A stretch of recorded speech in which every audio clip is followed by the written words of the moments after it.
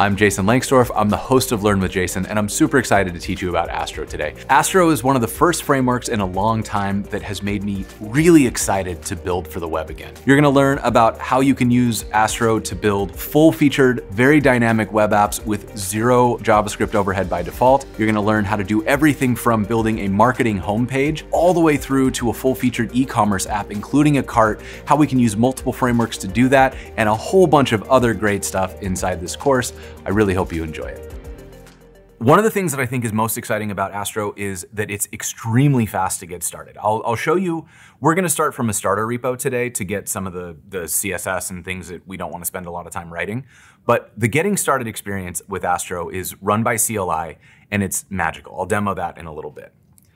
It's very fast to build. Because Astro doesn't ship a lot of moving parts, you are capable of getting something up and running in extremely short turnaround times. If you want to get a landing page up today, you can probably do it. And because of how it only ships HTML and CSS by default, you can also get it shipped to production today. You know, you can build the whole thing. The thing we're going to build today is a very full-featured site that we will deploy by the end of today. And we're going to deploy it on mostly just a static CDN. With a little bit of dynamic content to handle the pieces that are actually dynamic. It's very fast to deploy. You can deploy it to just about any platform because it, again, by default, only needs a CDN. So you are able to deploy it to AWS, to Cloudflare, Netlify, Vercel, wherever you want to go, it works. It's very fast to adopt incrementally, and this is probably the part that I think is not the most exciting, but maybe the most relevant to a lot of folks is a lot of these frameworks, when you see somebody talk about it, they're talking about them from the context of you're going to start from scratch. You're going to all in adopt this framework and change everything over to it, and that's how you get the benefits. And if you only incrementally adopt it, when you have problems, a lot of these frameworks will tell you, well, yeah, you have to fully adopt the framework to get the benefits. And the thing that I find really exciting about Astro is that Astro is a per page benefit. You can adopt Astro one page at a time in your stack, and those pages will benefit from using Astro. So it's really nice, and because it works with whatever UI framework you're probably already using at work, you can bring these pages over without having to rewrite all the functionality of your app. You can take the existing React components and bring them into an Astro page and just migrate your home page to start, or a particular landing page or whatever it is, and use, you know, a reverse proxy or something to make that one page run on Astro and everything else runs on your existing stack. So it's a really nice way to incrementally move to a modern stack if you're currently working in something that would be way too big to try to migrate all at once to a new stack. It ships web standards. Most of what you're going to be working with in Astro is just stuff that's documented on MDN. You're not going to be using a whole lot of custom invented stuff on Astro. What Astro's done is they've assembled things that are just web standards and put them together in a way that allows you to mostly use knowledge you already have. And again, because you're combining your web standards knowledge with your framework UI knowledge, you kind of just come in knowing how Astro works. There's only a handful of things you have to learn to be able to use Astro really effectively. And like I said earlier, you can be deployed anywhere. By default, it's HTML and CSS. There's nothing more versatile than HTML and CSS. And when you do get into that JavaScript part, depending on whether you're shipping it server-side rendered or client rendered, if it's client rendered, again, any CDN can host an Astro site. You don't need specialized hosting. You don't have to pay the company that builds the framework to run your hosting. You can put it on, S3 with CloudFront and run it for just about nothing. Netlify, Vercel, Cloudflare, they all host it. You can also run it in a server full environment, like you can put it on Render or Fly or whatever you want, and it'll work there as well. Blogs in Astro can be done a number of ways. You can do it with a third-party API. You can do it by just creating pages if you wanted to. And recently, as of Astro 2, you can put in content collections, which are a way of letting Astro kind of do some of the work for us. So the first thing I want to do is actually do like a list of blog posts. So we're going to create the blog homepage, and we'll do that by going into the pages directory, new file, and blog.astro is the name of the file itself. Give it some front matter because this is an Astro component, and I want to import a helper function called getCollection, and this is generated by Astro. And the way that they make this work is they set it up like this, where it says Astro:content, and that gives us the helpers that are generated from the schema that we created. So that's in that .astro folder of generated stuff. We're getting access to these sorts of things that will then be used to actually generate the page. Next up, we want to grab our layout. So this one is going to be our page layout. And down below, we're going to grab our blog posts. So to grab the blog post, we're going to await, and we will get our collection. And this should, if I've done my job right, there it is, autocomplete to show us the available collections. So now we have our blog posts loaded into a variable from our collection, and we can use those then to build out a page. So we've got our layout. I'm going to set up a section. That section is going to have a class of blog entries, and inside of it, we're going to loop. So blog posts.map, and we'll call this a post. And then we want to return a div class post. And inside of that, we're going to set up we want to show the title.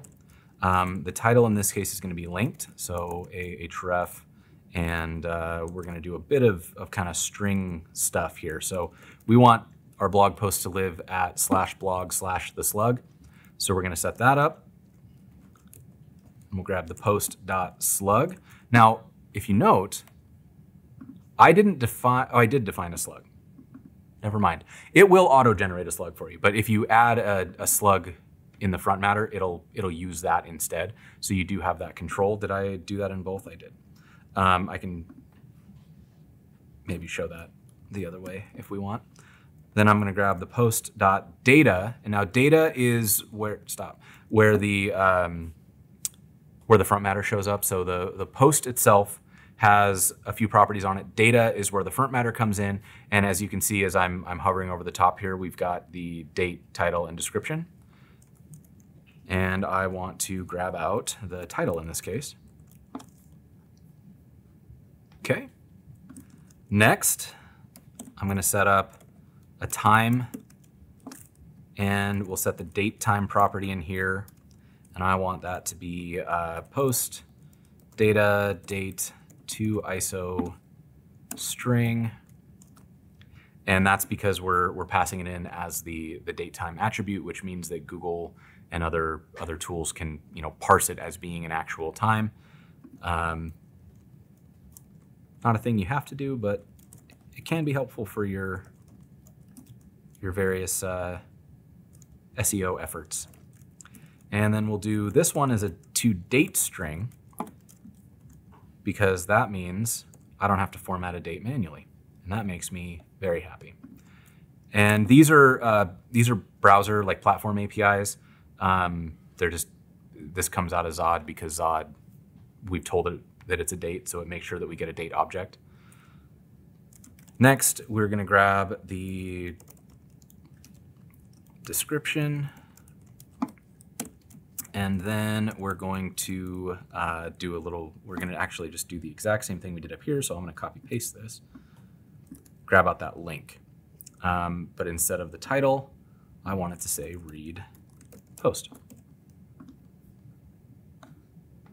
Okay. So this will get the content on the screen, but it's not styled yet. So we want to also add a style sheet. And I can grab that out of the workshop assets. We've got pages blog.css in here. And I'm just going to drop this in and save it. And get back out here, head over to the blog, and there we go. The way that forms work, as a reminder to myself, is so we set the method, and then we gave it a class, but we didn't tell it where to submit to. So it submit to itself, right? So we have to give it an action to tell it where to submit to. And we built that newsletter page to handle form submissions. So we add this action of newsletter, and that now is going to send it to the right place. So let's try that one more time.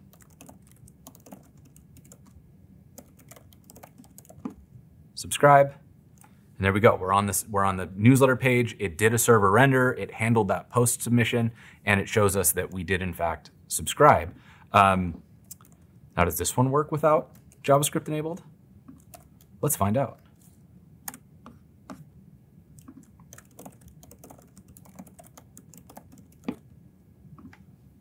It does, right? So this